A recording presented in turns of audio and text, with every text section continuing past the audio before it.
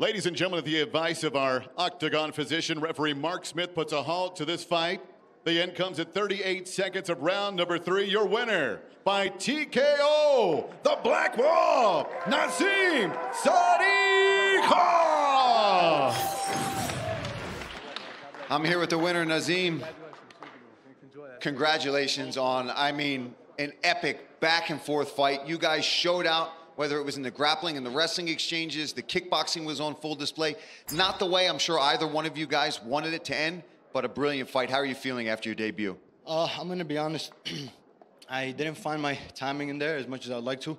I felt good coming in here, but you know, the UFC debut jitters, they're definitely real, but I knew it was gonna be that regardless. He's a tough cookie from Killcliff.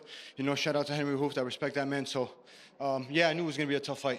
Is this the kind of pace that you were expecting? I think we're gonna take a look at some of the highlights in a second on the big screen. You can take a look at some of your handiwork, but you guys are going back and forth nonstop. Is that the pace that you came in expecting? Here's a look at some of your knees. I think this might have been, oh, you caught him bad. I think that's where it started.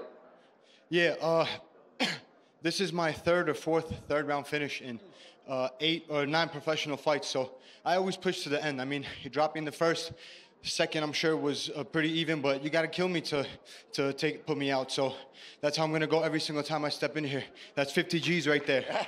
I think you're right. I mean, based on this point, you guys laid it all out there on the line.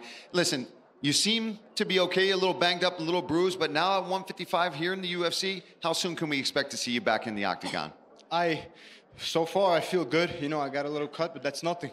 I want to be as active as possible. My initial goal for 2023 was to have 4 fights. If we can get that, inshallah, we're going to have a good year. Well, listen, after that performance, I cannot wait to see you back inside the Octagon. I can't wait. Nazim Sadykhov, ladies and gentlemen.